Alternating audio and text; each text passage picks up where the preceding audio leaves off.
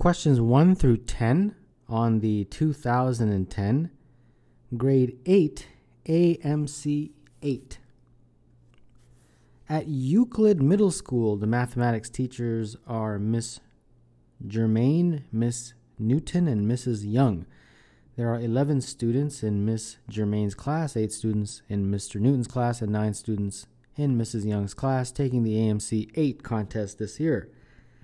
How many mathematics students at Euclid Middle School are taking the contest? Well, you have 8 in Mr. Newton's class, 11 in Miss Germain's class, and 9 in Mrs. Young. So I guess just the total, which is 28. These are the total number of students that are taking the math contest, AMC 8, American Mathematics Competition 8, for grade 8. So number 1, the answer is C. If A star B is A times B plus A plus B for A, B positive integers, then what is 5 star 10? Using the same definition, it would be 5 times 10 over 5 plus 10, like that. And that, of course, is 50 over 15. If you divide top and bottom by 5, you get 10 over 3. So number 2, the answer is D. The graph shows the price of 5 gallons of gasoline during the first 10 months of the year. Well, by what percent is the highest price more than the lowest price? Well, the highest price is this guy right here, and that looks like it's 17. The lowest price is this one, and that one is 10. So we have to compare 17 to 10. So 17 minus 10 divided by 10, which is 7 over 10. And that is 70%. So 17 is 70% greater than 10. So number 3, the answer is C. What is the sum of the mean, median, and mode of the numbers listed here? The first thing we need to do is arrange these from smallest to largest, and that will be as follows. And then I guess mean is the average, so add them all up and divide by, let's see here, 8 numbers, right? So if you add these, this looks like 16 over 8, so that is 2. Median, the next value, is of course the middle number. Now in this case, we have 8, which is an even number, so there's no actual middle number. But there's 2 that are in the middle, so you have to take the average of those 2. So 2 and 3, the average, of course, is 2.5. So that's the median. And then the mode is the number that appears the most times, and that's 3 in this case. So now we have to add up these guys. And if we do, you get 7.5. So number 4, the answer is C. Alice needs to replace a light bulb located 10 centimeters below the ceiling in her kitchen. The ceiling is 2.4 meters above the floor. Alice is 1.5 meters tall and can reach 46 centimeters above the top of her head. Standing on a stool, she can reach the light bulb. What is the height of the stool in centimeters? So we've got the floor, and then we've got a ceiling somewhere. And we've got a situation where top to bottom they're saying is 2.4 centimeters. 2.4 meters, that is. And then the light is about 10 centimeters, right? So this is not drawn to scale, but approximately there. And then Alice is tall enough, she's pretty tall, 1.5, so she's about here. But then when she raises her hand, she can go a little bit farther up, another 46 centimeters, so approximately here, like that. Now what they have is a stool, and what that stool does is allows her to reach that light bulb. So the stool is really going to be closing that gap for her. So our job is to figure out that distance that the stool is. So this is going to be 0.1 in terms of meters. She's 1.5.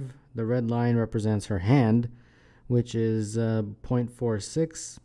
And then, of course, the stool, which I'll call S, is closing the gap to allow her to reach that light bulb. So 2.4 S will be equal to 2.4 minus 0.1 minus 0.46 minus 1.5.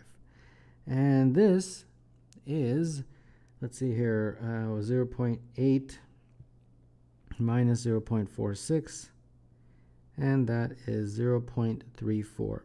And that's in meters, so that's 34 centimeters.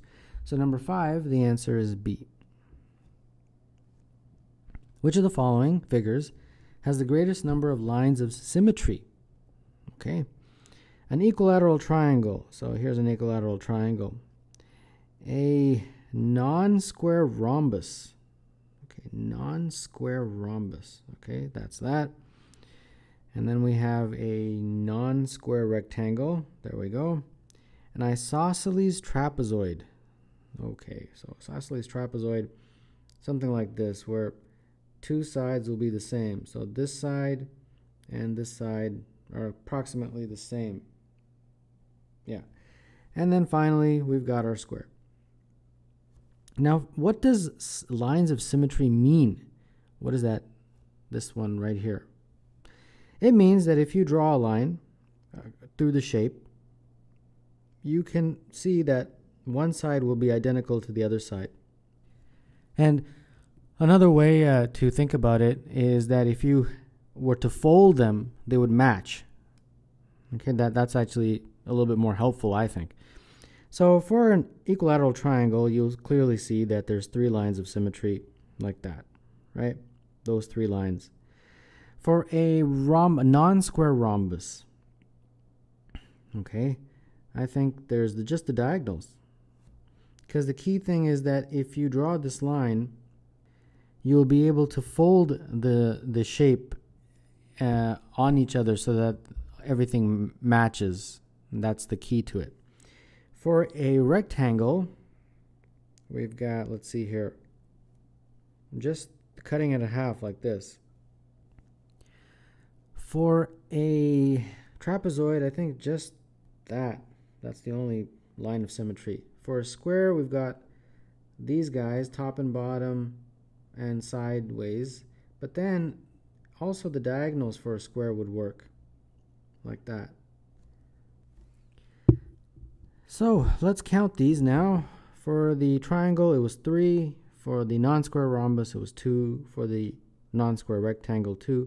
Isosceles trapezoid, 1. And for the square, there was 4. So therefore, the greatest number is for the square. So number 6, the answer is E. Using only pennies, nickels, and dimes and quarters, what is the smallest number of coins Freddie would need so he could pay any amount of money using less than $1? All right. Well, let's concentrate on the first 25 cents. So from 1 to 25 cents, that can be achieved with just a few coins. And those 2 coins are if you have 2 dimes, 1 nickel, and 4 pennies. You'll be able to create any value from 1 to 25. And try it, and you'll see it'll work out. So that takes care of the first 25 cents. Now, once you go up to, say, 26 to 50, all you have to do is just add 1 quarter. Because any value in here, if you add a quarter, would give you something in this range right here. So for example, if you had 17 and you added a quarter, you'd go up to 42. And 17 obviously can be achieved with, let's say, 1 dime, 1 nickel, 2 pennies, like that. And then similarly, if you want to go up to any value from 51 to 75, all you have to do is just add 2 quarters to any combination of these coins right here. And then finally, to go from 76 all the way up to 99, you just need another quarter. So that's it. These guys plus 3 quarters is all you need, interestingly. And the number of coins, therefore, would be 1, 2, 3, 7, 10. So number 7, the answer is 10, which is choice B.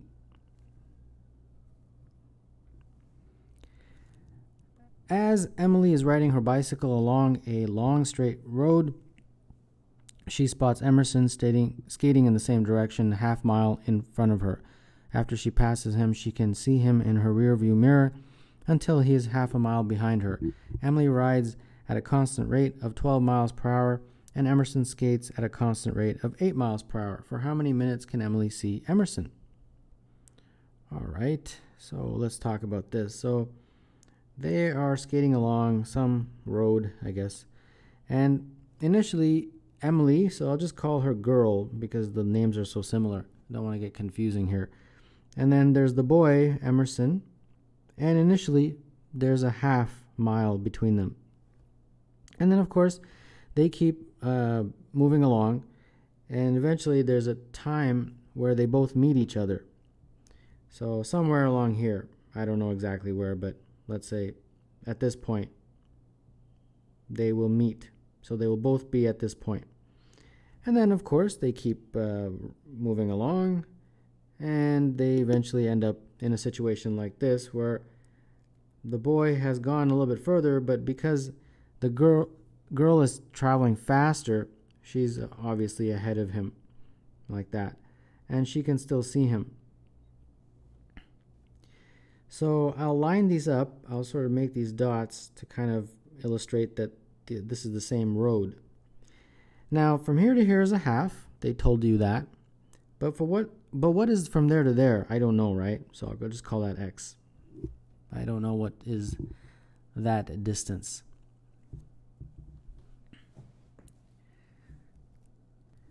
And because of the symmetry of this diagram, this will also be x. So the first thing we need to figure out is the formula, which is going to be speed is equal to distance over time. And any variation of this formula works also, which is time is distance over speed. Now the time it takes the girl to go from here to here is the same amount of time it takes the boy to go from there to there. So that means that time for the girl equals the time for the boy. And in particular, I'm really referring to that journey from there to there. So, distance over time. For the girl, the distance is x plus a half, and over speed, and her speed is 12. For the boy, it's just x, and his speed is 8. So this is the formula we have to figure out. So 8x plus 4 is equal to 12x, and therefore 4 is equal to 4x, and therefore x is equal to 1. So that means this x is 1. Now we are interested in the time that it takes, the actual time, t, that it takes the girl to go from there to there, and then, of course, to go from there to there. Because during that entire journey, she can see the boy, and that's what they're interested in. For how many minutes can she see Emerson? I don't know why she's not able to see him before or after, but I guess that's irrelevant. Okay, so we have to figure out the time. Let's, I guess, figure out the whole time. That's going to be, this is a half, and this is x. So distance over speed. Distance looks like 2x plus 1, and her speed is 12. So x we just figured out was 1, so that's just going to be 2 plus 1 over 12. So that's 3 over 12, which is a quarter. And this is in hours. So how many minutes? Well, a quarter of an hour is 15 minutes. So there you go. 15 minutes, number 8, the answer is D. Ryan got 80% of the problems correct on a 25 problem test, 90% of the 40 problem test, and 70% on a 10 problem test. What percent of all problems did Ryan answer correctly? So 0.8 times 25 questions is how many he got correct, and that's 20. On the next test, it's 0.9 times 40, and that's 36. And then 0.7 times 10 is 7. So this represents the total number of questions he got correct. And if you add those up, it's 63. So to get the overall percentage, you would divide 63 by the total number of questions on those 3 tests, which is 25 plus 40 plus 10, which is 75. And this percentage is 84%. So number 9, the answer is D.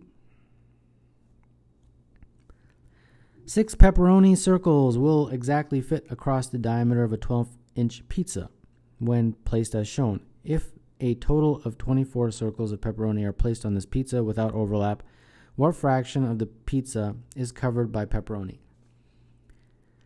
So the diameter of this entire, pizza pie is 12 inches. So if I let d, small d, represent the diameter of the small pieces of pepperoni, 6d will be 12, right? Because they're lined up all the way across like that. So that means d is equal to 2. And therefore r, which is the radius of each of those small pepperoni pieces, is 1. So what we have to do is figure out the fraction of the pizza covered by pepperoni. And there's 24 of them.